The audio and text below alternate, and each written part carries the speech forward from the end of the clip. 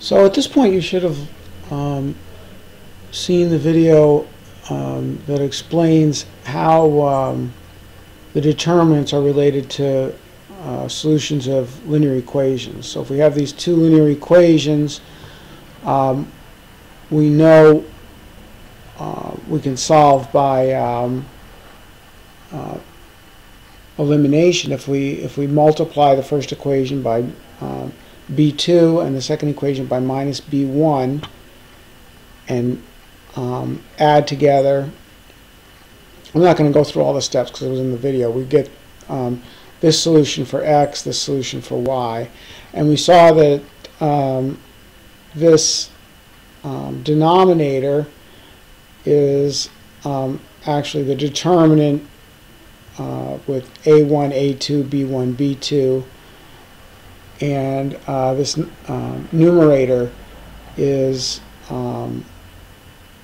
the determinant of c1, c2, b1, b2, and something similar over here happening for y. So we have these expressions in terms of determinants. Again, I'm using dx and dy in here. That's what they used in the video. In the course textbook, they say d1 and d2. I like the xy subscripts better because it's clearer what's going on here. So our determinant is the original a1, a2, b1, b2, and then for dx we substitute the constants in for the x coefficients, and in dy we substitute the constants in for the y coefficients. And also, as was remarked earlier, it's important that the denominator is not equal to 0, because otherwise none of this will work, right? So you're not going to have a solution if the determinant is not equal to 0. So let's I want to just go over a specific example with plugging in numbers for the coefficients. So let's say we have this system of equations: 4x minus 3y equals minus 14, 3x minus 5y equals negative 5. So our D determinant is just our 4, 3 minus 3 minus 5. So that's set up here. And the way we calculate the determinant, remember, we multiply this way, 4 times negative 5, and then we subtract the product of these two, the product of 3 and minus 3. Okay, so it's 4 times negative 5 minus 3 times negative 3 equals negative 20 minus negative 9.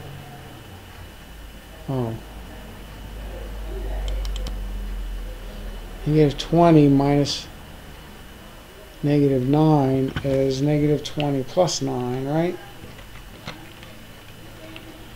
Which equals negative 11.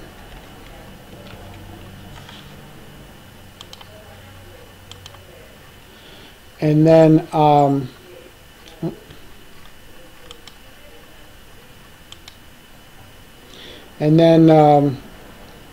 for our dx, we take the constants, the minus 14, the negative 14, negative 5, and we stick those in the x column, right?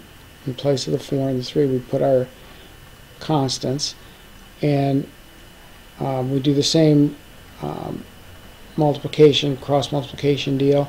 So we go negative 14 times negative 5 minus the product of these two, the product of negative 5 and negative 3. So that becomes 70 minus 15, which is 55. Then for our dy, our d sub y, here we have, we substitute the negative 14, negative 5 in the y column here. So now we have 4, instead of 4, 3, negative 5, we have 4, 3, negative 14, negative 5. And we do our multiplication here, 4 times negative 5, minus the product of these two, 3 and negative 14. So it's 4, negative 5 minus 3 times negative 14 equals negative 20 minus negative 42, which equals negative 20 plus 42, which equals 22. So we have for our determinant, we got a negative 11. Our d sub x, we got a 55, and our d sub y, we got a 22. So the next thing we can do then is substitute in. Remember, we said for our x and y, we have d sub x over d gives us x. So that's 55 over negative 5 gives, or over negative 11 gives us a negative 5. And y equals d sub y over d. That gives us 22 over negative 11, which gives us a negative 2. And we can plug that back in, check against the original equations. These were our original equations. And you'll see if we substitute them back in, it works out. If we put in a negative 5 and a negative 2 in here, we end up with a negative 14.